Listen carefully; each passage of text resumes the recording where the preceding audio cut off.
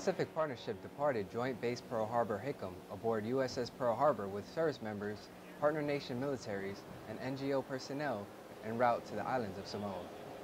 The visit will be the first mission port for Pacific Partnership 2013, the largest disaster response preparation mission in the Indo-Asia Pacific region. It's never if we're going to have a disaster, the question is always when. And even while you're out there steaming about, you may be called upon to deviate from course to go do something else if that need arises. Working together united to better prepare and respond. From USS Pearl Harbor, I'm Petty Officer Carlos Vasquez II.